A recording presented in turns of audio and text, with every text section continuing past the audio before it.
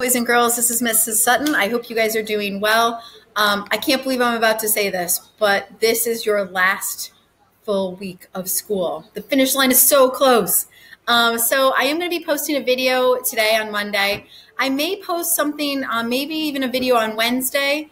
I don't know that I'll post the last couple of days of school. I haven't decided yet, but this is your last official full week with our schedule. So yay.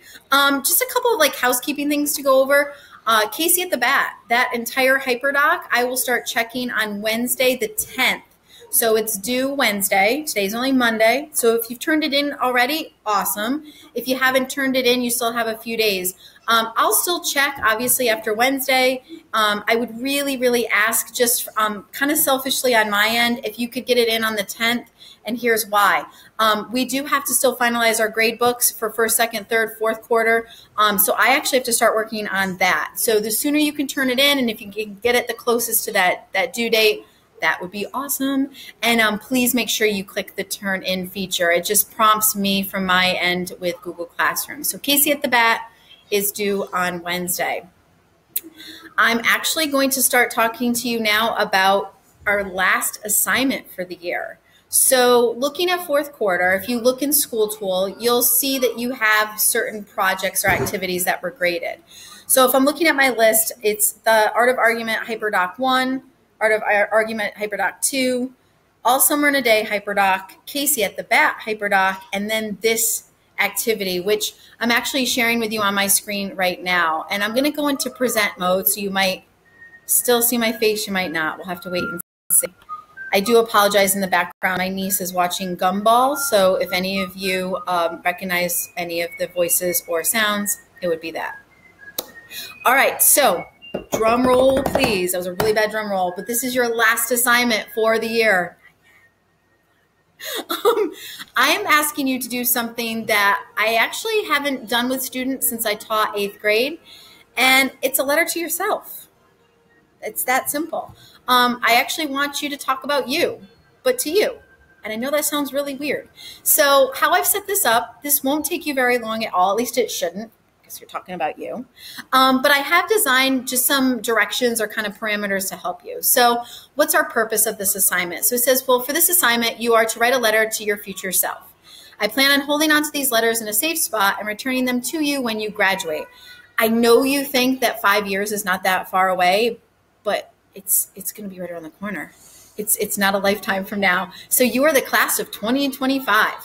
So kind of think about where you're at now with life, where you maybe would like to see yourself the rest of middle school and then on into high school. So the purpose of this assignment is just to give a record of your life and who you are now. What are your current views now, your attitudes, your philosophy, like how do you perceive the world around you? Think about your own opinions, your feelings about things.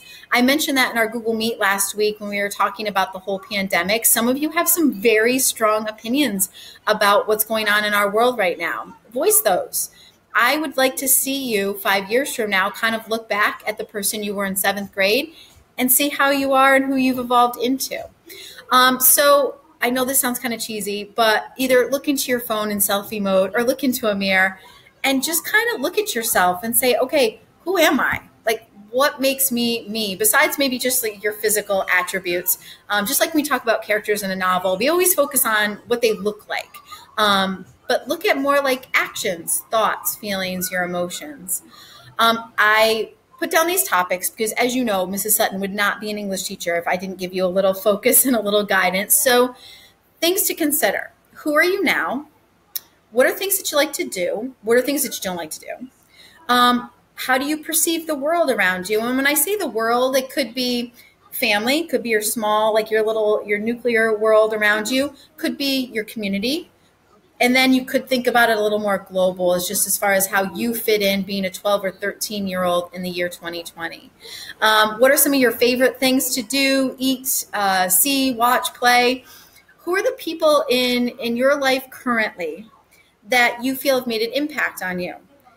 Obviously, and I hope that most of you maybe would kind of go towards the positive people who have influenced you, but maybe you have experienced something that's been kind of sad or upsetting, but that has actually shaped who you are today and the person that you are. And then just finally, what do you see for your future? And I don't mean like necessarily what do you want to be when you grow up? Because if you ask Mrs. Sutton in 7th grade, she wanted to be an interior designer. It's true. That's what I did my career fair project on. Obviously, that's not what this has turned into, but it's kind of funny because now when I think about my future, I still am involved in the arts. I love to draw. I love to paint. I love to design. I really like Pinterest. Pinterest was like made for a person like me. So in a way, I still get to do those things that I had interest in even as a 7th grader. So again, back to Mrs. Sutton being an English teacher, you know I wouldn't give you a writing assignment without a graphic organizer. And before you're like, oh, really, Mrs. Sutton? Look, I'm just putting this on here for you to kind of guide your thoughts. If you notice, I have over here, just type or jot down notes about any ideas or things that apply to you. There's a lot going on over here. I don't expect you to answer every single one of these. Please don't. But maybe just pull out a couple. You could even highlight the ones that you're like, yeah, I could talk about that. Yeah, I could talk about that. And then over here, maybe jot down some ideas, or if you want to write them on paper, that would be fine too. So if you take a look, things to consider. So who are you now? Your hopes, your fears, what bothers you, what you like, your world. So this is what I was talking about earlier. Think about your immediate world, like just your environment that you're in on a daily basis, and then maybe try to start thinking a little bit outside of that realm. It's a little hard to see here, but I got ahead of myself. Just some other things that you like. So any books maybe that you read this year, music that you're really into. I'm telling you guys way too much, but when I was in 7th grade, this boy band, New Kids on the Block, was just coming out. So that would be something that I would have to include if I was writing a letter to myself in middle school. But I think by the end of middle school, I was listening to like House of Pain, Jump Around. It's quite a shift from a boy band to that. Anyway, I digress. Here's one more graphic organizer, just what you like to do, the people in your life, and then your future. So again, these are all guiding thoughts, questions, that you can just jot down over here, but I do not expect that in your letter you address all of these. So, I gotta come up for air. You've already seen this because I accidentally sneak previewed. So I'm hoping at this point in your educational career, a teacher has talked to you a little bit about writing a formal letter. I love that while we've been out on this pandemic, some of you have actually written me notes, which is awesome. Letter writing, I hope never goes away. Now we just kind of call it email. So it's pretty similar. You do have kind of a stricter format though, because some of you I've noticed when you write me emails, sometimes you put the whole message in the subject. Sometimes you don't give me a greeting. I've even had the greeting of, yo, Mrs. Sutton. That's probably not okay. But anyway, for a formal letter, you want to have a heading. So in your heading, you would just include your address and the date that you're writing it. So where you currently live now, and then the date that you type this. Then you want to have a greeting. Well, in this case, it's going to be dear me, or you could be dear self. And then you always follow with a comma. So then you've got your body of your letter. Now, here's the thing. If you've done this correctly, slides 5 and 6, you've actually jotted down ideas of what you want to talk about with yourself. You'll notice in this graphic that I have here, it only shows, it looks like maybe 2 body paragraphs. So that's fine. I'm not asking for this to be 5 pages long. I'm just really asking for you to be thoughtful in this. I think you'll see why, but you won't realize it until about 2025. And then finally, you always close a letter. So sincerely, fondly, yours truly, whatever you want to come up with. And then finally, you could do your signature, which if you wanted to, you could just find like a cool cursive font to have your rock star signature at the bottom. So that's your format of your letter. So you're just taking your notes from these slides here from 5 and 6, and then you're jotting them in a more formal setting. Well, Mrs. Sutton, where am I going to type that? I'm so glad you asked. So if you look at this slide here, I'm going to be attaching and making a copy of a Google Doc for you. So you're just going to type right in that Google Doc. Do me a favor, make sure you use the doc that I've actually attached in Classroom. I want it linked back to my drive. That's how I'm going to find your letters in a few years. I don't care what font you pick. Just as always, would you pick a font that's like 12 to 14? Something that has upper and lower case would be great. And then can you just make sure that the doc, the name of the doc, has your name?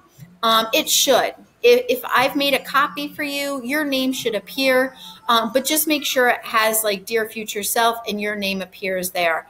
If I name the doc correctly, that should already be done for you. And then you're just going to submit this. This is kind of like a hyperdoc.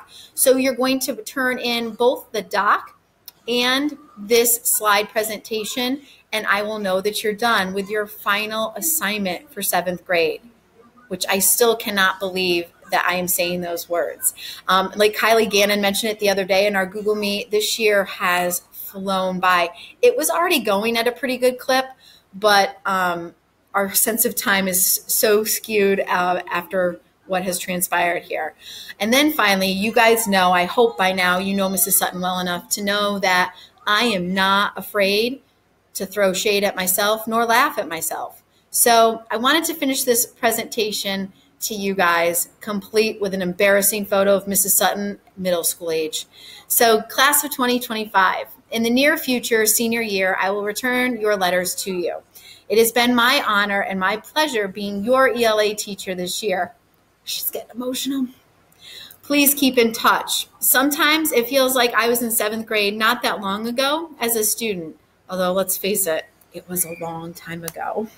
And it's crazy where time does go, but I look forward to seeing the young adults that you evolve into. So please know that even though we won't be meeting every week, my email always works. You can check in with me. You can follow me on Twitter, but sorry, I'm not going to accept any other requests on, say, like the Instagram. But I would love to hear from you guys. I have a couple other things in store for you later this week, so please make sure that you check back on Wednesday. All right, Mai, you want to come over? Come on over. There's somebody who would like to say hello to you because she's been listening to me talk to this camera. So you're going to look right there at the square right there. You see yourself there. Okay, you want to say hi to the kids? Hi. This is Mila. All right, you want to say bye to them? Bye. And there you have it. So please, good luck on your last assignment for me. Be thoughtful. That's all I'm asking for with this assignment. And I will talk to you guys later this week. Bye.